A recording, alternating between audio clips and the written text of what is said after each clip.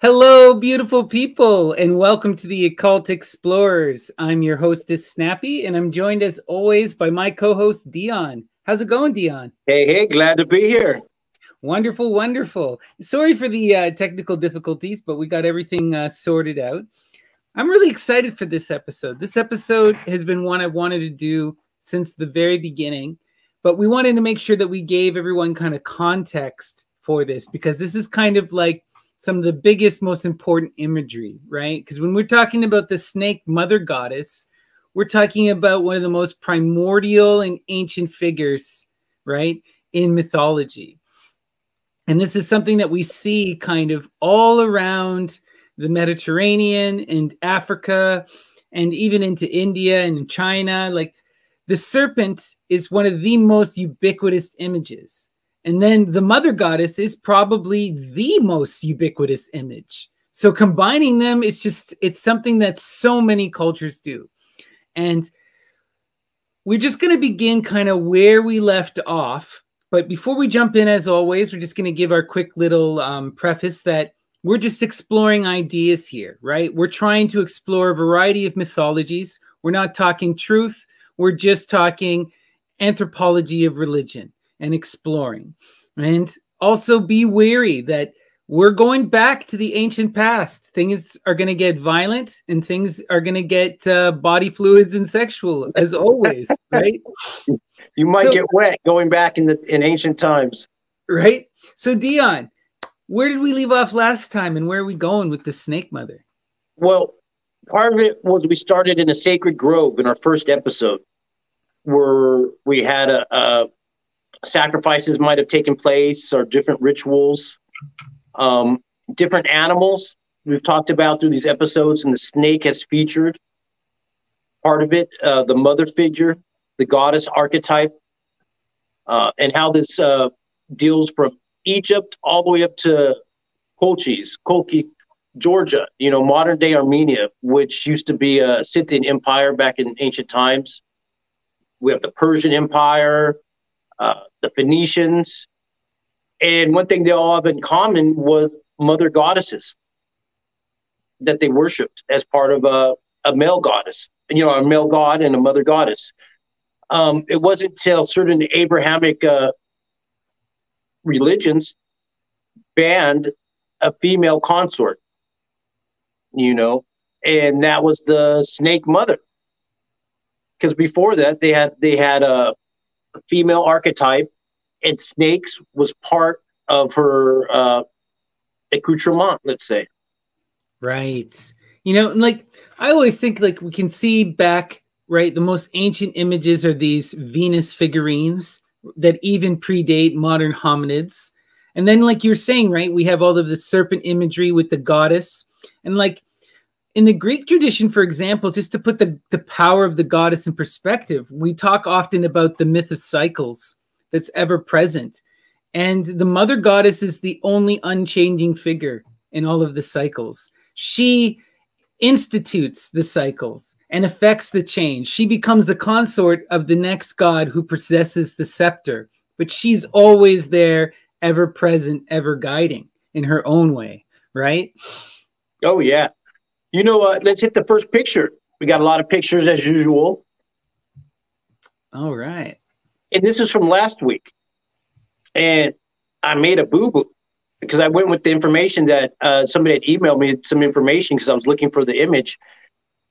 And we were talking about how that voluptuous woman on the right had her male consort on the left. No? No. That's Matea on the left. And that's her dude on the right. Interesting. Okay, I can kind of see it now. Yeah. And you could tell by the pointed breast of the figure on the left. And in some Egyptian stelas, people are turned to the side. So sometimes the women only have one breast. Or sometimes they don't show all your body parts, because you're just from a side angle profile. Right. But that's Matea right there. And that's her dude on the right.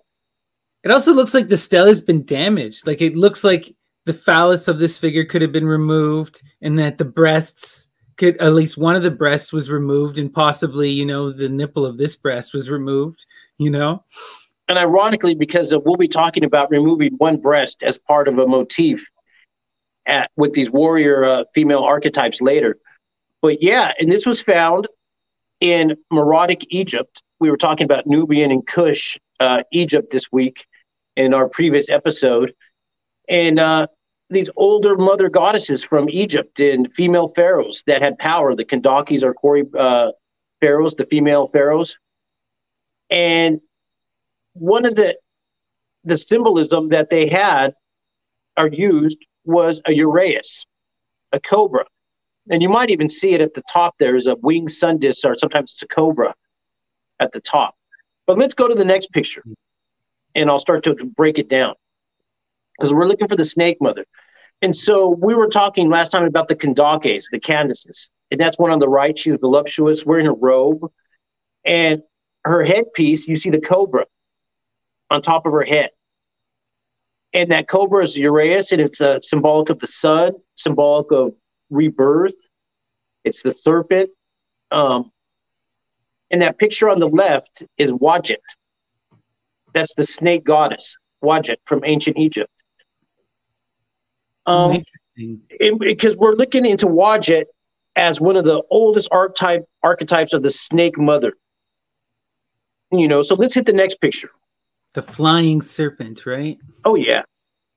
Now, this image right here of Wadjet in ancient Egypt is considered the oldest image in the world, showing a staff with a snake wrapped around it and someone holding that. And its connotations dealing with medicine. Where's this from? That's amazing. Ancient Egypt. And that's Wadjet right there, the goddess Wadjet. And she's holding her staffs. And we talked about lotus last time. Blue water lilies. And they have a certain psychoactive powers. But when they're combined with other plants is when they really do their magic. You know? And this is Wadjet. And all of the pharaohs, a lot of the gods, you'll see Osiris, you'll see Isis, half of them have a little cobra on their forehead. That's true. I've noticed that. Yeah, and that's Wadjet. And that's the snake mother. That's one of the oldest forms of the snake mother. As well as oral traditions of any culture. Pretty sure you can go to Easter Island, a Hawaiian island, a Navajo tribe, and ask them, do you have any myths centered around an ancient mother and a snake? And I'm pretty sure they'd sit you down around the campfire and they'd spend all night telling you about the snake mother. Just we're lucky that we have some of these images survived in ancient Egypt. Yeah, it's amazing. You know, so let's like these drugs that they're probably using, which is like snake venom and lotus combined, like that would be so intense. Well, that's what they're putting in the wines of the Scorpion King. Remember, we were talking about that in the last episode. That's one of the remedies. And so Wadjet was the nurse and helped take care of Horus. Right there is the Sippus of Horus. And these are these stelas that they found all around ancient Egypt that were used. They would pour libations on it, fluids, and that would help protect you from snakes. And it's based on the story when Horus is hiding from Seth. His uncle wants to kill him, and he's hiding in the marshes. And Wadjet, he gets stung with scorpions and snakes, and Wadjet helps protect and heal him, the snake goddess. That's so interesting. Yeah, the snake mother protects him. And she also protects a lot of people. There's a lot of stuff dealing with snakes in ancient Egypt. It's the main symbol you put on your forehead. So yeah, let's hit the next picture. And they also had arrow poisons. That's a component of these snakes. And different authors talk about it. Different historians and authors over the years talked about in ancient times, fighting the tribes in Egypt, that they had arrow poisons. And some of the arrow poisons were using snakes. and even scorpion. Like the Scorpion King, they're putting scorpion venom. His army used it. It was part of their trademark. And they would collect the venoms different ways. They had different milking techniques for collecting the venoms. Sometimes they just throw the animal at you on top of a catapult. Like if you're coming up the walls, they might throw scorpions over the walls. You know, or if you're on a boat, they'll catapult some snakes or scorpions onto your boat. And this is weapons of mass destruction. This is early biochemical warfare. Wild, right? And this is up, let's say Sudan, Kush, Nubia, where we were at last time, Upper Egypt. Because they found some of these snake poisons, especially these two that they use in modern times, are going to be used now as a spermicide. Oh, interesting. Yeah, because in a lot of our episodes, we talk about snake antidotes. These plants sometimes are psychoactive, are used in abortions, menstrual cycles, female issues, and they're estrogenic. So there's a lot of things in common that you could cross-reference to find these. And so in modern times, they're doing that, and they're finding that snake venoms are going to be used to cure cancer, working with diabetes. In this case, these plants that work with the snake venom are going to be used as spermicides. And we talked about spermicides in last week's episode, how they're putting fermented acacia and honey downstairs. Right. Or crocodile dung. Alligator with the alligator dung. Yeah. Yeah, because of the pH. It has a certain pH. And the other one is because of the lactic acid. And sometimes they just have natural properties in these plants. And they get you high. Right. So that's communion with the mother. You know? Oh, for sure. And it also makes me think of just like the Syrian goddess. And we know like from that text by Lucian that they were doing all those snake venoms, and Semiramis had her all of her eunuchs with her, you know, and they were all worshiping Kybele. So like this is a pretty well established kind of practice with these snake venoms and this association with the mother goddess, you know. I mean, that's a later tradition, but yeah. And you know the name of this these herbs that they're using is called urbain, and it's a French. It's French pharmaceutical companies that are working with the tribes to extract it. Interesting. Like there's another one, curare, you might have heard of. That's a famous poison, yeah, that they've used in ancient times. But turns out that these things are also medicinal, 100% medicinal. You know. So let's hit the next picture. Interesting. And here you go. Here's a relief from ancient Egypt of them collecting the venom. You got that pot right there. And you got a snake entwined around it. And that's all, you'll see a lot of motifs like that where the snake is around the pot and putting the venom into it. And then you got some cobras on the side. And underneath you do see that lotus symbol. Right. You'll find the lotus a lot of times with the snake. Not necessarily that's a dope or antidote, but maybe just it's a compound to get you high. Also, I'm looking at like what appears to be rattles, but could that also be grain? Ah, you see that. Yeah, you notice that. Those don't look like normal rattles. Right? Right. Could be cactus or grain or some kind of plant there. Yeah, yeah. And it could be a fennel, because they really liked fennel as part of it. That was a big Dionysian thing. The grains, because they were working a lot with grain there. And a lot of people say that the grains, original grains, kamut is the name. Originates out of Egypt, that kamut. And we know that the grains is where you can get ergotized grains, cereals, get you claviceps purpurea, the burning purple, or St. Anthony's fire, which they might call, which can be biotransformed through your animals. Right. I think this one on the very far right, though, the round one, it doesn't appear to be grain-like. I think that one must be opium. It does look like a poppy. And poppies were part of their medicine, or mandroga, which is mandrake fruits, which we talked about in the last episode, is raw. Almond raw used the mandrake fruits to dye the wine red, like blood red, and then poured it in the Nile River. But it's also a concoction. Blue lily, mandrake root, or mandrake fruits, and then spiced wines. And if you're ballsy enough, you might put a little of your snake venom. Wow. Intense, eh? And so we're talking about Wadjet. That's the name of the snake goddess.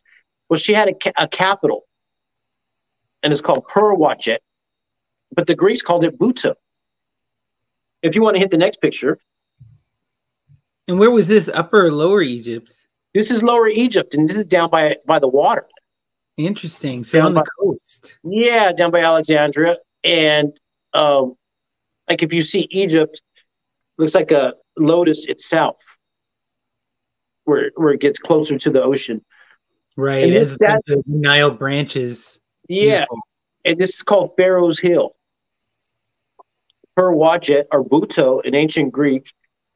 And this is where they had the famous oracle that the Greeks would go to.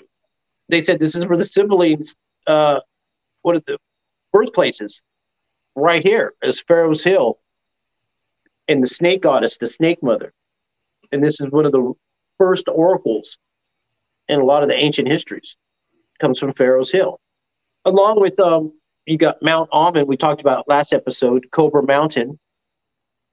And you have the Oasis of Siwa. That's Libya or Egypt, depending on which time frame.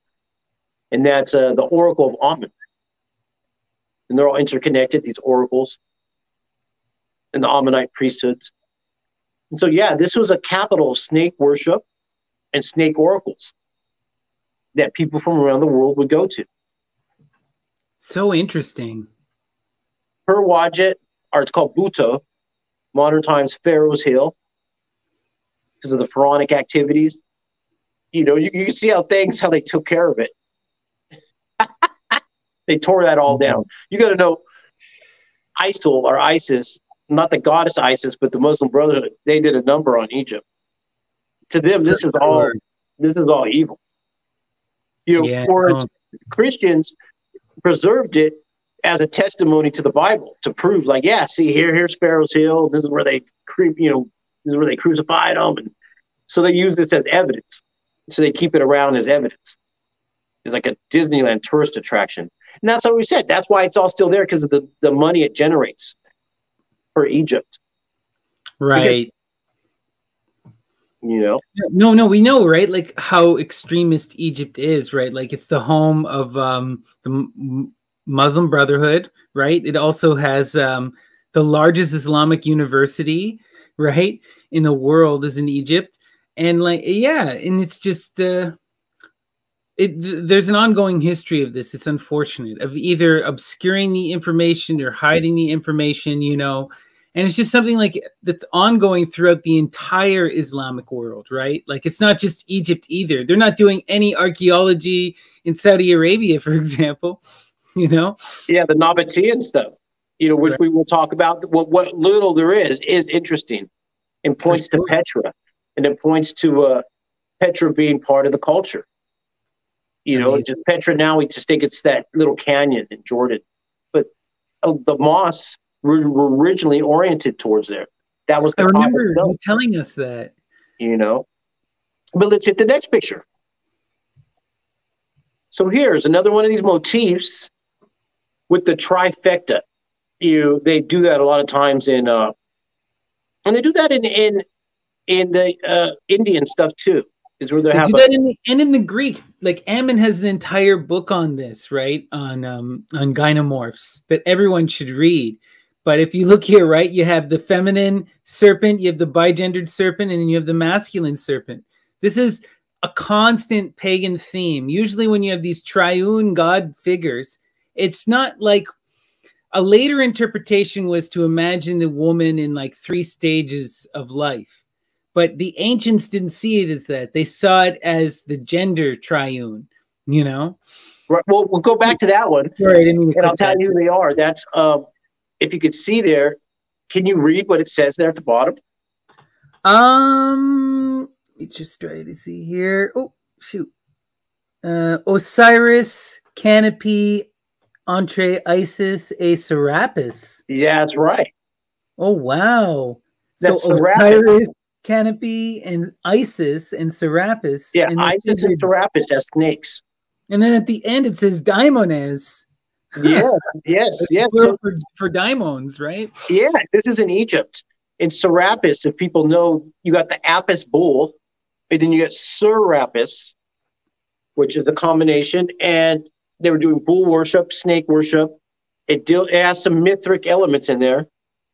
There's a lot to unpack. That's for later, but I just wanted to throw that in just to show the snakes and how they got the trifecta of the snakes. You know, another trifecta, last time I showed Min. You remember the god that had the big Priapus? Yes, I do remember. Yes, he had the large erect phallus. Yeah, because they have a trio with him with Horus and Wadjet. Oh, interesting. So it's Min, Horus, and Wadjet, the snake mother. You know, and the thing is, I wanted to talk more about Min last time, but we couldn't. So I just want to throw in the things from this time. You know, one of his symbolic elements, like when you saw him last time, he was standing with the heart on and holding a flail. Right. So usually he has his penis in his hand and the flail in the other hand. And we talked about the flail in the other episodes, what that does.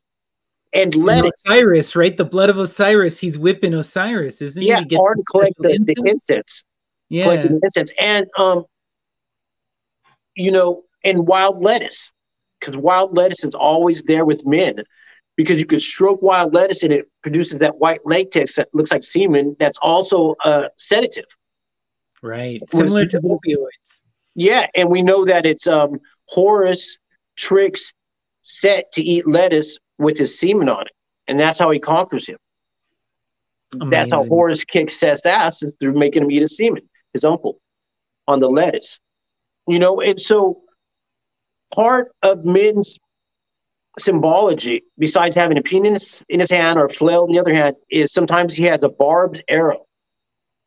Oh, interesting. Which is the poison arrow. Right, again. And the wild lettuce, as well as Belemonite.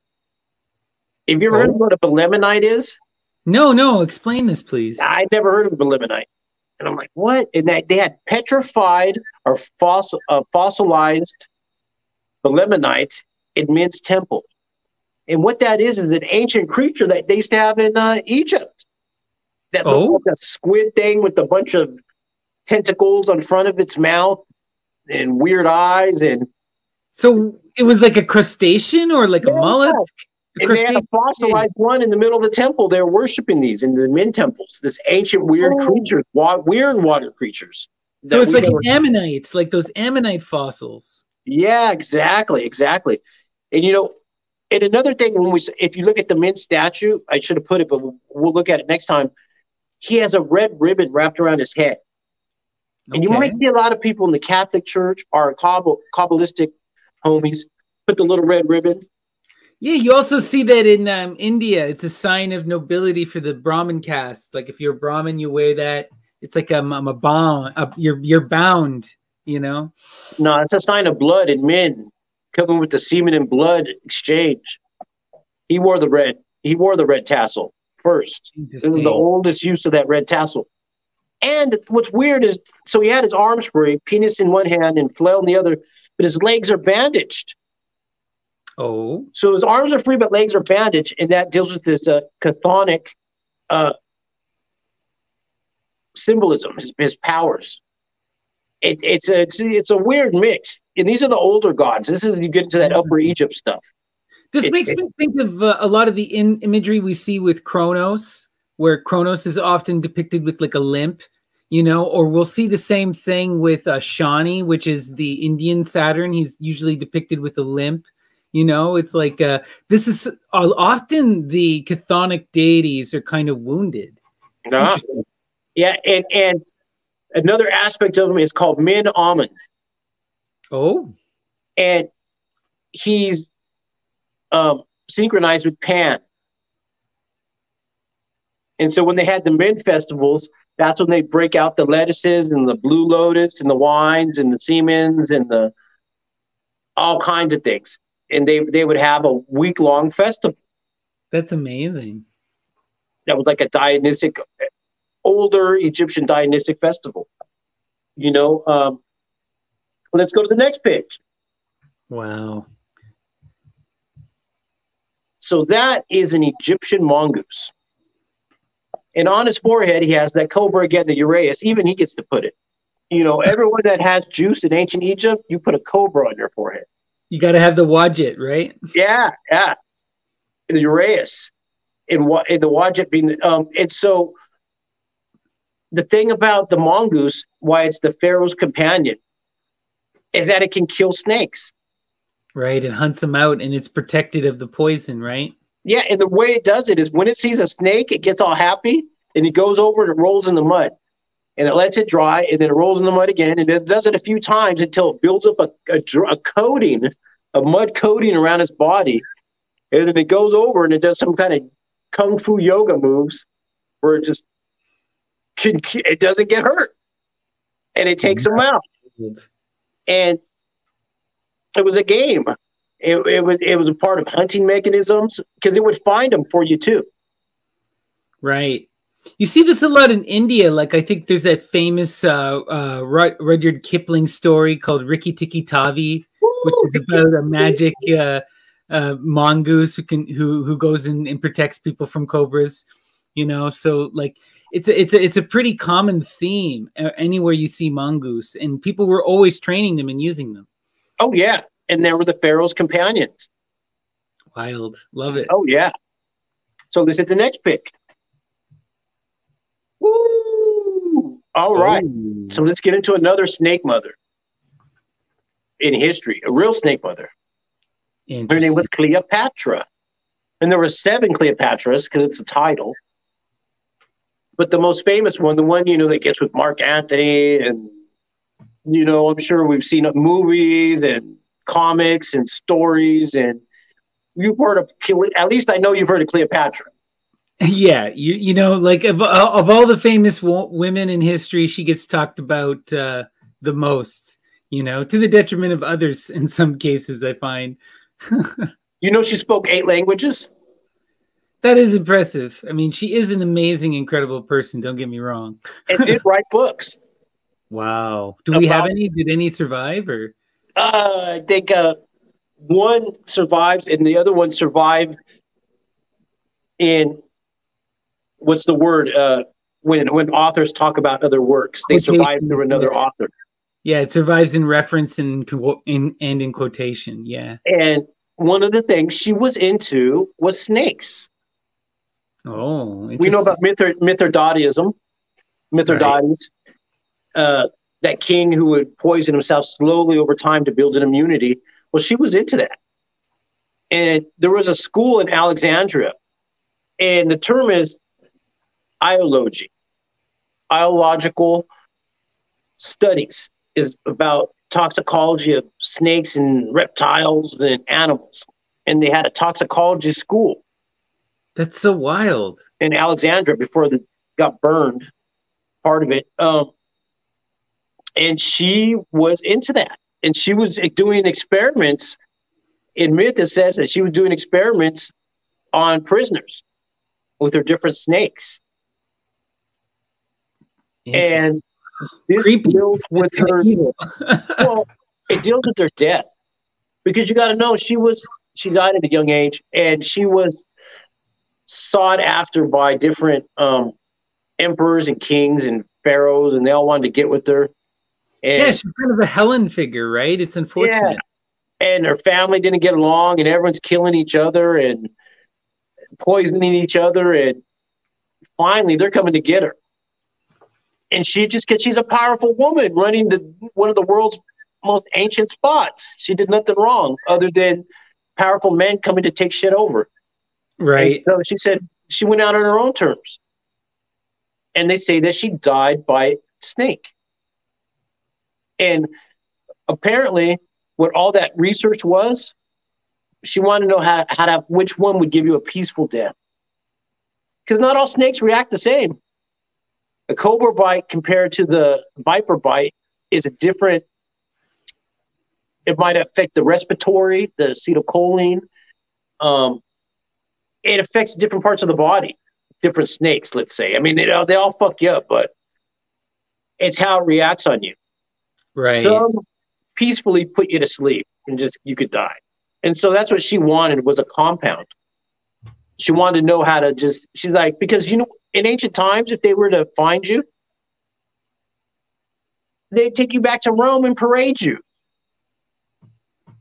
Like we were talking about Zenobia before, you know, they'll take you back to Rome and parade you in the streets and whip you and beat you. Yeah, I know. And you get raped and be destroyed, utterly destroyed, almost certainly, you know? Nah, she went out on her own terms. And the way she did it was ritualistic in that it's the queen's death. She's not dying at death. She's been reborn through the serpent. It's the snake mother doing what the snake mother would do anyways. Amazing. I love that. So it just was hastened. It was only just hastened by other people's political ambitions. That's all. Right. You know, and there was, like I said, a school there that was famous for it. And that's why people talk about her famous aspic, Cleopatra's aspic, because they had those are snakes as well. So many different kinds. The asps, you know, the famous Egyptian ones. But yeah, let's hit the next picture. So exploring the snake mother motif. Ancient Egypt. Watch it. Cleopatra. Cyprus. Because some of them, they had to go hide at Cyprus. A lot of times some of the royal families hid at Cyprus. I think even the Ptolemies had to go and hide there, where she comes from, the Ptolemaic dynasty. And the other island next to that over there, where you'll have a lot of snake action going on, is Crete. Right. Minoan. And that here's the Minoan snake mother. You might have seen that motif. I'm pretty sure people have seen the one on the right.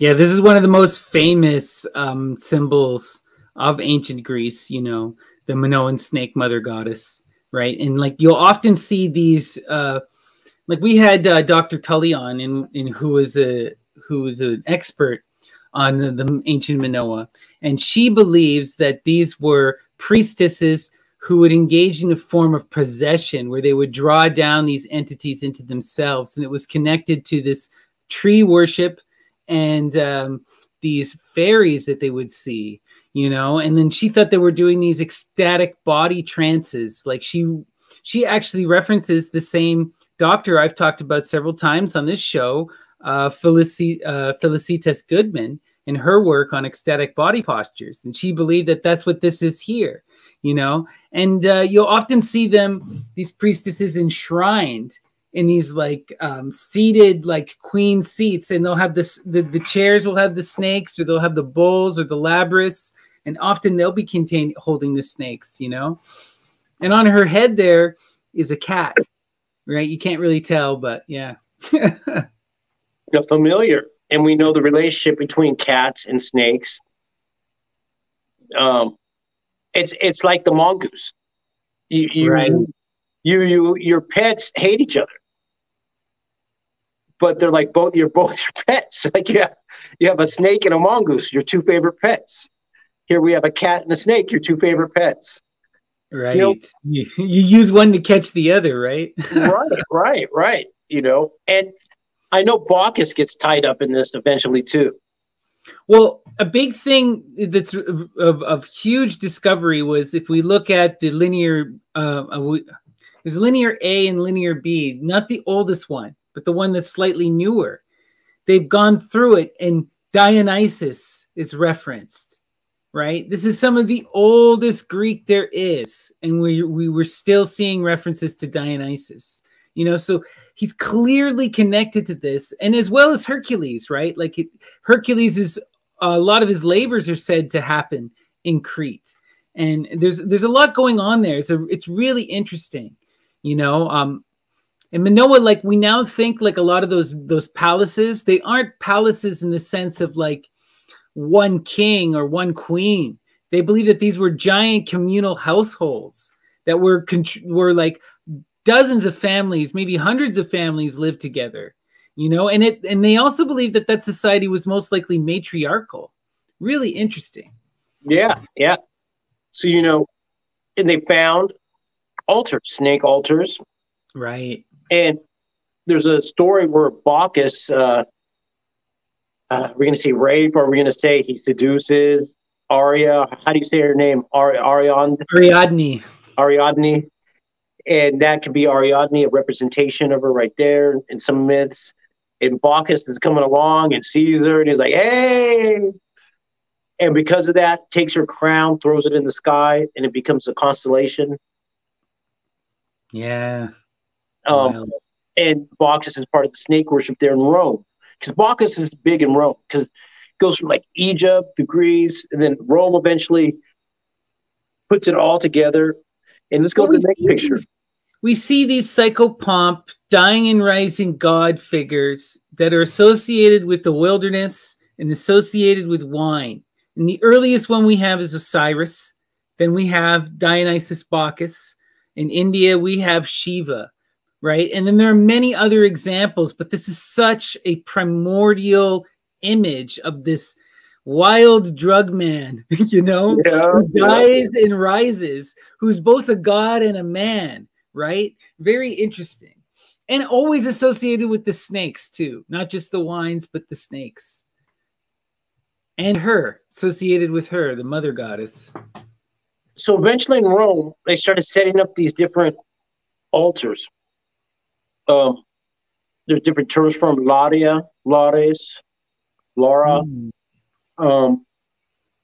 and they're household altars. And they would a lot of times have snakes, and they deal with Bacchus and snakes. And snakes would be wrapping around the altar. And that's a concurrent theme. This theme has been going on since Moses put the snake on the staff, since the crimson worm on the cross. There's Asclepius, since Wadjet has her cobra serpent on her staff. Hermes with the caduceus, right? Shiva with his serpent in his hair, you know, or his belt. Right, like it's constant, and you see it everywhere. And I'm sure, like, we're less familiar with the Chinese, but I'm sure you see it in the Chinese. I know that we see it with the, what is it, Mami Wati in the African, right? Like, there's so much with the snake going on, and always these snake altars, right? And usually somehow connected to a phallus as well. Right. And that phallus could be the Jed pillar. That could be a maypole. That could be the solar. A shivling or lingam. Shiva linga, a sundial, a threshing floor pole. Right. That could be the Garden of Eden tree, the tree of life. Because wherever you go, the snake's going to find it and wrap around it. Or that could be that tree in Asperities. Right. You know, the and it relates to the cosmic symbol, right? Of the Orphic egg, right? Where you see the snake wrapped around the egg, right? Where the egg is symbolic of that womb, right? The cosmic nix, that timelessness, the chaos out of which life comes. And then the snake is representative of time, that dividing force, that power, right? And again, this goes back to that, we were talking about that masculine and that feminine. Right? These are the primordial creative forces, you know? It's just in the ancient pagan mindset, the feminine was primordial. She was the dark womb out of which everything came. And the sun, the light, the father worships the dark, right? As much as he's terrified of her.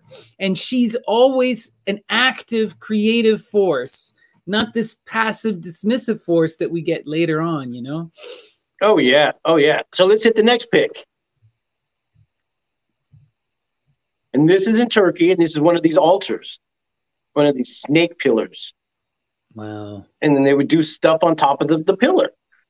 And I threw that in there because we'll end up going back here at the end of the episode to Turkey, you know, because we talk about Turkey a lot, Ephesus and Sano Uruk, and there's so much weird stuff going on there. Göbekli Tepe.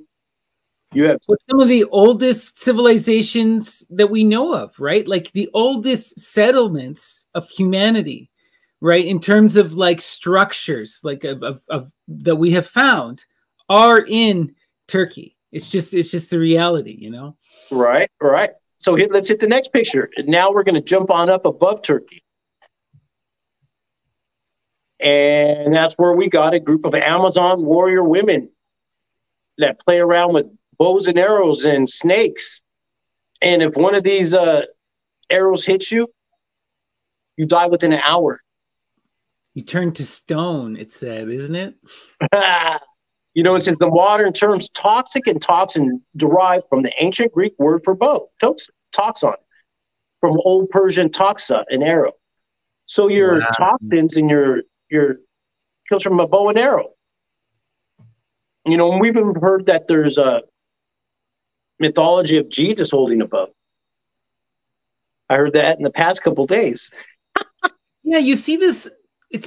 There's a bunch of this really interesting imagery that I've seen coming out of like Europe right after it's been Christianized. So like, you know, around the time of Charlemagne, where you'll see Jesus with a bow and arrow, or Jesus with the spear. They'll even call him Jesus the spear thrower.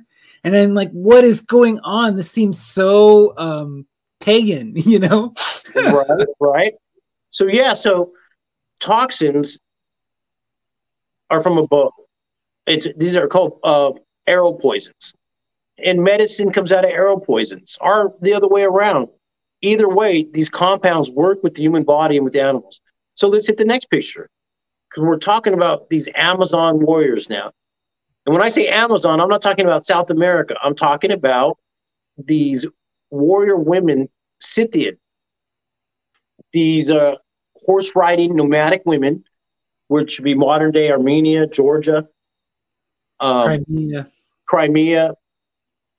And there are several different tribes. Like the Greeks they use the broad terms Amazonian and Scythian, but they're really referring to many different cultural groups of a similar heritage. The key to this heritage being that they had these strong female-centered leadership, and that they had a similar form of dress, usually involving these red robes, right?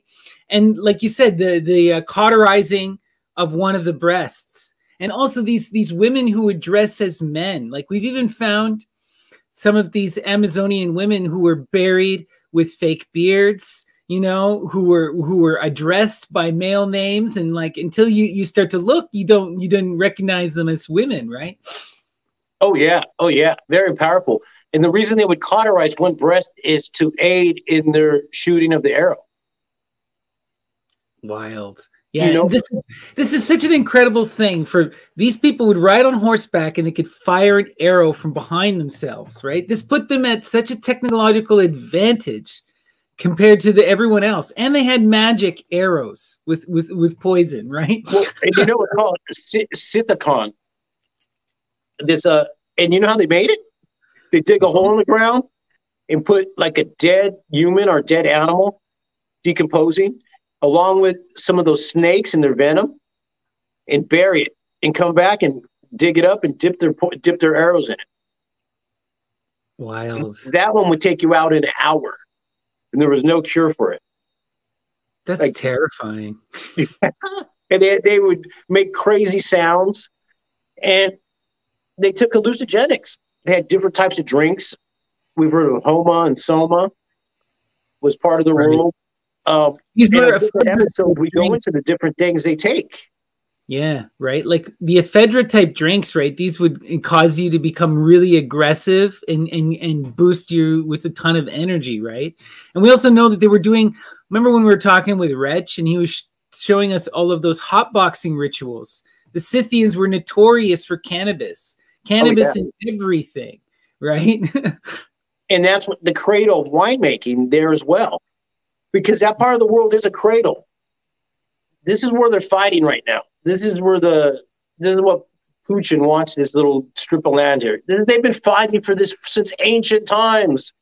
This is where a lot of stuff is taking place. And people think like the Noah's Ark landed there, or or after there was a big flood on the planet, that, let's say, a civilization did emerge out of that region right there.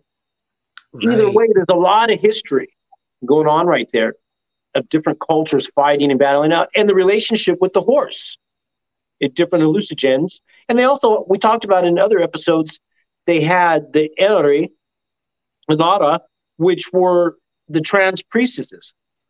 Right. And they would take the pregnant horse urine, pregnant mare urine, which they use in modern times for women and for trans. And they were taking that. They're taking fermented horse's milk. The horse has a lot to do with it. And I found another thing that I'd like to share, because we talk about biotransformation, about, let's say, like the horse, because horses feed off hay.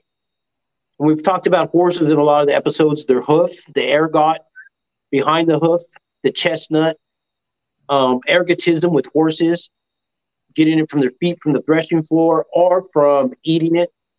The argotere, the secret thieves language. Yeah, and if you were to take that urine or milk, some of it can have up to 20% of ergotamine in it, which is, if you know what ergot is, it's the claviceps purpurea. It's like LSD, basically. But there's something else going on with the relationship with the horse and the snake. Oh? Yeah. All right. So we're assuming that archer is using a deadly arrow poison. And they've built an immunity to it, huh? Mm-hmm. That's what we're told. Now, what about the horse? It's going to be in contact with this snakes and with this poison and in battle and other poison arrows, and what this stuff spills on them. Right. Or what's the relationship with that? Well, it turns out that's even in modern times, like they're doing with the snake venoms and turning it into cures for cancer. This is how, Louis Pasteur was doing this. This is at the 1800s, but this goes back to them. What happens is that you slowly inoculate the horse with snake venom. And after 18 months, it builds up antibodies faster than other animals, mind you. And then what they do is they bleed the horse. Let's go to the next picture. And we know that the Scythians, even Mongolians, are doing the horse bleeding, and they're living off the blood and the mare's milk. Like, this is like a common thing that they're doing. More to it. Oh, there's Medea right there. Yeah, skip, go one more. All right. Right there. That's representation of what's called horse bleeding. And they're doing what you're talking about, collecting the blood. Well, because they first fed the horse rattlesnake venom, and over the course of 18 months, it builds up antibodies. Then you bleed it, take that, boil, coagulate, concentrate, and now you have your immunity to that snake venom. That's so wild. And mind you, this is the culture that's drinking their urine to get estrogen and drinking their fermented milks to get high. Wow. They know how to play with the horsey. We're talking about horses a lot in our episodes. We're trying to tell you about these horses. If you wanted, the mystery is in your animals, your husbandry, and theogenic husbandry. And like, what's so wild about this is like with the cow, I've already said this, like these people are so dependent upon these animals, even they would come across this naturally. If this horse is going to develop an antibody to snake bites, they're going to be drinking the blood anyway, right? Because like they don't kill the animals for meat until they're old, right? They mostly bleed them on a regular, and that's a way that they can use them as like a food source, and it's a sustainable food source. Well, and they could traverse large distances, because it'd be 4 horses to 1 rider. Right. And so he'd be riding the horse, and then after that one's tired, he'd go back to the other horse, and boom, boom, boom, keep going, and go to the other horse, to pop it, take a little drink, get your little sip of the red fluid, and boom, boom, boom, get back out on the road. And it's also wild because we know that they're mostly using the mares. And this was another tactic that was like devastating militarily, because most other peoples were using the male horses because they tend to grow a few hands larger. But male horses generally submit to the female horses in a pack. And often these male battle horses would panic at the sight of these mares, especially if these mares are in heat, you know? And so like this was another way that they were just decimating their opponents. It's really impressive. So let's hit the next picture. Oh, here we go. So we're talking about drinking snakes and snake venoms. And here we go. This is the famous snake wine. And the way they make this one is they just ferment the whole thing. That's so creepy. Yeah. And people talk about the venom, like if you're drinking, if as long as you got no sores in the inside of your mouth for the blood and it goes through the digestive, like they got a whole thing with this. And so that's just fermenting it whole into an alcoholic substance. And that's snake wine. We'll go to the next picture. And that's different than snake blood. So snake wine is just fermenting the whole snake itself. And then in some cases, it's the venom is being fermented or changed to make it more palatable so you just don't die. Well, in this case, it's the blood itself. And so you're taking the blood, not the venom. Question. It says venom in the blood. I don't know. Venom's a little different. So you got to know venom with snakes, they have to reproduce it. It's not always just there. See, like with people say that baby rattlesnakes are more dangerous. You've heard that. Like, oh, the baby rattlesnake, if you get bit, you'll die faster. Well, it's not that its venom is more powerful. It's that it can't control its venom. See, a rattlesnake's venom is for hunting. It ain't trying to bite your ass. It ain't going to eat you anyways. So an adult rattlesnake can know, like, nah, don't bite him. Because once it bites you, it's going to have to recharge the venom. And it's going to have to wait. And it's going to be hungry. But the baby rattlesnake is like, it just sees something and it attacks it and bites it and just gives you all the venom. Like, right away. Yeah, that's what kills you, is that just gives it like, it freaks out. So there's a difference between venom and there's a difference between the blood. That's so interesting. And they're also turning the blood into wine then? Or what do they do? Drink? You can ferment as well, or you can just drink it straight. I know that they're drinking it straight, often mixed with the milk, which is so intense. Yeah, so let's hit the next pick. And you'll see this even in Africa, more so with the cows. They still do this, right? Oh, and who's this? The beloved John. With his cup of snakes. With his cup of snakes. And the reason is there's more to the myth. You know, I had to check into that. I wanted to know why. Why does they have this cup of snakes always? Because, you know, we know his relationship to Christ is very powerful, and that's his lover. Yeah. And he's a twin. And the mom even commands Jesus, like, hey, he's going to sit with you in heaven. And he has some kind of power. He can call down thunder. They're called the sons of thunder, and they have an Aramaic title. Because those Aramaic phrases in the Bible are actually magical spells, and they're meant to be sung. And they're gods. Each word is a god. Even though you could make it into a sentence of doing something, just like the word, like the thief in the night, translated to the Septuagint, you know, in the day, like you'll come in like a thief in the night. Jesus will come in the thief in the night. The word for day is Amana, is a goddess. And Nyx is the word for night, is a goddess. And it's like a Greek mythology being turned into a regular story. Right. And now it's just night and day, but those are gods. And so that's the same with these Aramaic phrases.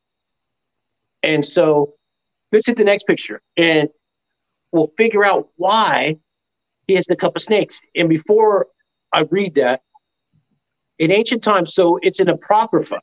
It's one of the apocryphas of John. And it says that the beloved John goes to Turkey. And we've talked about this in other episodes, and destroys the temple of Artemis. Right, at Ephesus, which is so wild to me because, like, John the Beloved, if we're going based on the Greek mythology, is an Artemis figure. Okay. Right. He is the feminine twin, right? His brother is the more masculine one. He's the Right. lover of Jesus, right? And it's all this weird kind of like, are they lovers? Are they not? Like, that's Artemis to a T to me, you know? Right. So, you know, in the background there, you see that pole. That could be that snake pillar conveniently there in the painting. And that's from the Temple of Ephesus that's been broken, that's been torn down because John incited a riot to tear it all down. And here the king comes to him and tells him, hey, what are you doing? Like, you're making everyone crazy. And he goes, I don't believe in your fake magic. And he goes, you have to prove it. And he goes, I'm going to give you a cup to drink that has snake venom. And if you drink this and you're still living, then I'll convert to your God. And so you can see the two other guys in the background, they drink it first. And they die. And then what happens is he drinks it and it doesn't die, or he does a magical incantation and the snakes fly out of the cup. And that's why you'll get all those pictures of him, because he drinks the snake poison. And it's almost like how Paul has to do that snake poison. Right. You know, with the snakes. And so here is a little phrase. You know, if you want to read that, I'll have you read it. It's Mark 10:38. All right. It says, but he said to them, you do not have knowledge of what you ask. Are you able to drink the kos which I drink, or to undergo my tevila? And they said to him, we are able. And he said to them, the kos which I drink, you shall drink, and you shall have the tevila in which I am submerged. Ooh. So I'll unpack that a little bit for you.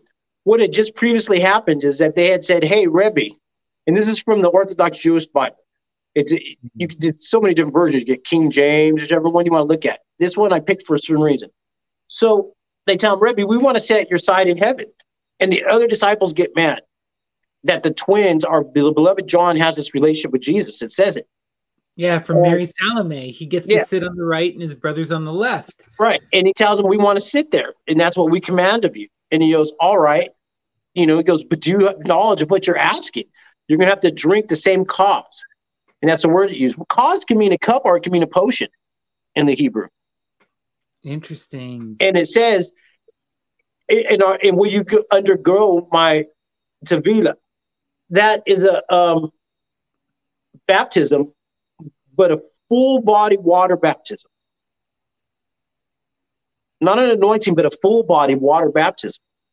And that's because the cup and the baptism go together a lot of times. Remember the communion and baptism happens a lot of times at the same time.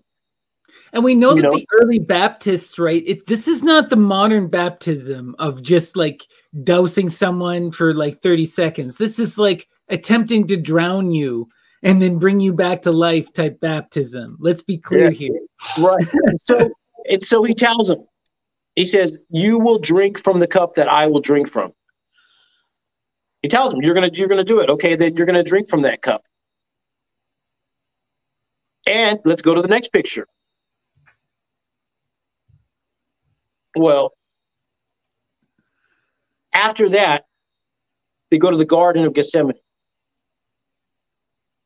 And he is visited, it says, by an angel. And he's suffering.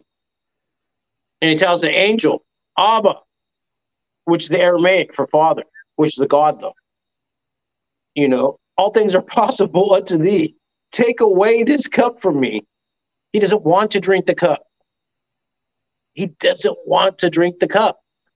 Wow. And he had just told the beloved John, are you willing to drink the same cup that I'm going to drink? Well, what cup did the beloved John end up drinking? What was in it? Snakes, right? It had snakes in it, yeah. It had snake venom. It's already telling you, you know, because it's the same cup. Jesus says you're going to drink from the same cup, and he did. It was a snake venom cup. And here he's telling him, like, nah, I didn't even want to drink that cup because he knows it's going to happen. Because it's right after this, he gets arrested with the naked boy in the garden wearing a medicated wrap. They may have done circumcision because the boy had to be taught the mysteries all night if it's that boy. If not, either way, the boy was naked with the medicated wrap that they do use with snakes. And And why would there be snakes at the Garden of Gethsemane? Because that's where the snakes hang out in the olive trees and the olive groves. That's one of their favorite places. Because of the way the olive trees have like holes and nooks and crevices, and they can just squiggle around. And it had a mikveh there for the full body submersion. And it meant oil press, because you had to press the oil, because they mixed the oils was part of the antidote, the anointing oils. That's how they would put it into your body, because they were making cuts in the body, and because you didn't have syringes.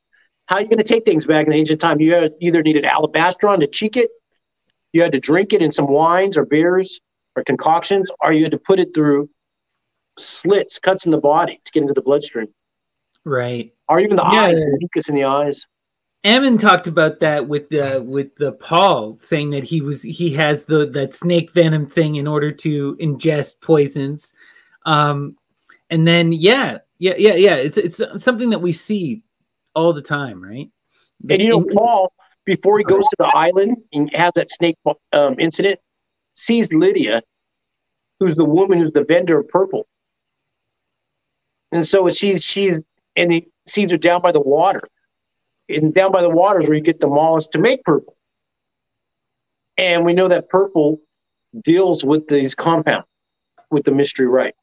So there's different elements that we know are in this compound. We just don't know exactly how they're using everything. It's anointing oils. We know the olive oils in it, body fluids, animal ejaculates, milks, urines, bloods. Right. No, we know like the ancients are doing all the drugs all the time, and the drugs are an essential part of these internal experiences of discovery, right? It's what. And we know after this, after he's arrested, and they put the robes on him, purple robes, and take him, and on the cross, he says some Aramaic phrases, magical phrases, and it seems like he's suffering from snake bite poisoning. Those are the symptoms. He's thirsty. It's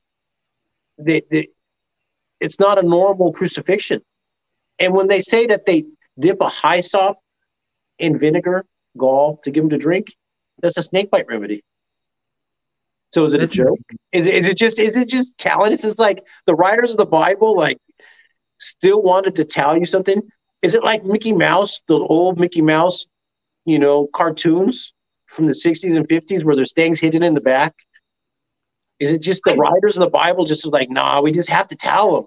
Like, I just think about it this way, right? Like, it's very clear that Jesus is coming out of a mystery type cult, a type area, a type group. He's using the mystery language. He's invoking the mystery symbolism. Every other Greek mystery, Egyptian mystery, Mesopotamian mystery we have is a coded text referring to drugs. Every single one. Why would the Bible be any different? Right. Hey, let's hit the next picture. We'll wrap it up with one or two more pics. Oh, one more. Hit one more. Right. That's throwing you in a little quickie. Right there. Boom. That's the Caravaggio painting, the famous one with Saint Anne, Madonna, and the Child. And that's Jesus's grandma.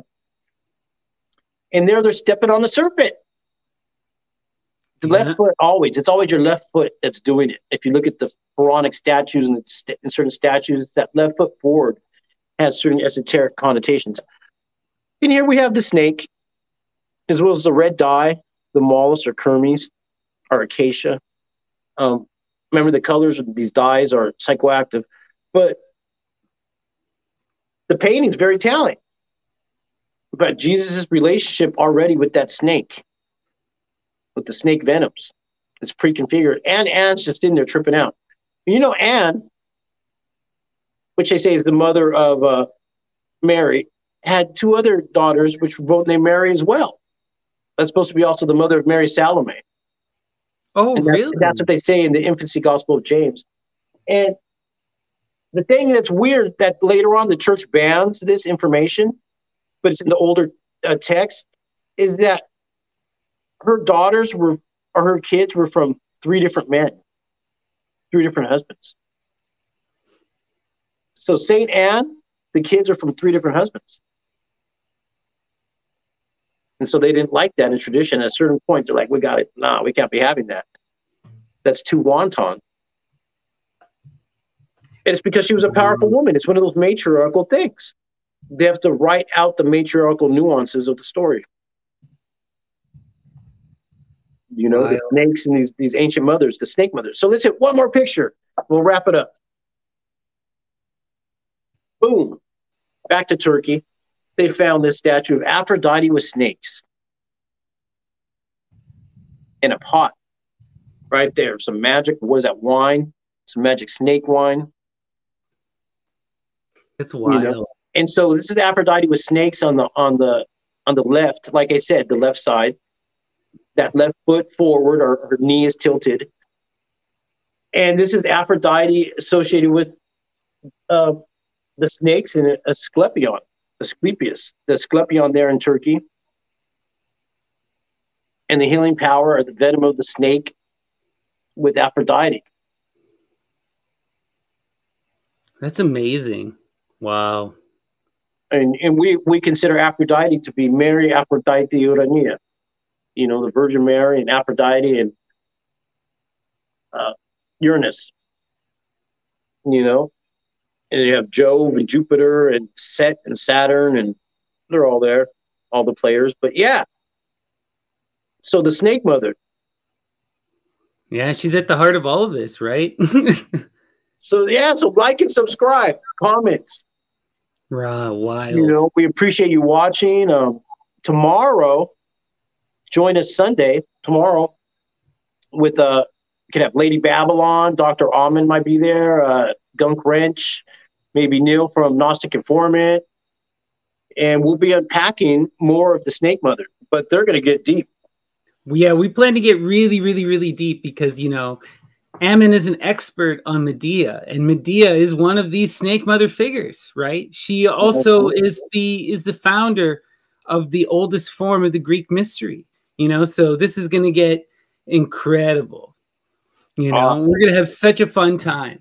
So, yeah, this has been our presentation on the Snake Mother. And as we've seen, right, like from the most primordial times through ancient Egypt, across the Arabic world in Anatolia, you know, she's just so central to all of these mysteries. And yeah, make sure you guys come out tomorrow. And any last words, Dion? Stay blessed. Keep your heads up. Stay blessed. All right, everyone. Peace and love, and hail Satan.